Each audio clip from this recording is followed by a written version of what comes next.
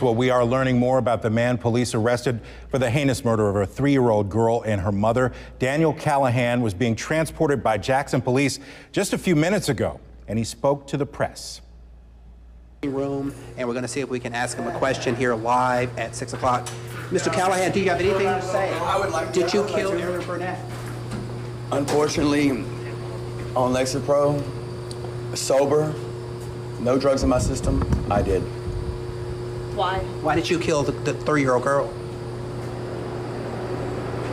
I have no reason for what I did. All I know is I want to say I was sober and only on Lexapro and off Lexapro, and I'm also diagnosed borderline with a multiple personality disorder, and I have not got to talk to a lawyer, and I'm on suicide watch, but I'm not suicidal. But did you kill her mom? Did you kill her mom? The Lexapro. Did you kill her mom? His mom. Aaron's mom.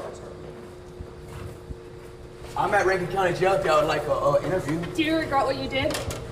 Completely.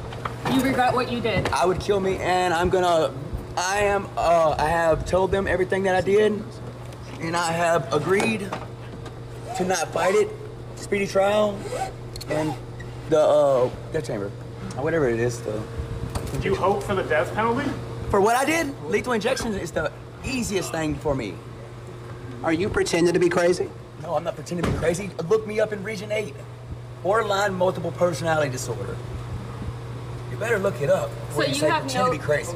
I'm certified. I was only out of Nut House 2 weeks now. That right there was Daniel Callihan. Daniel Callihan making several statements there as he's moved by Jackson police, claiming to have committed some of those crimes. We'll have much more on the situation with Daniel Callihan coming up later this evening.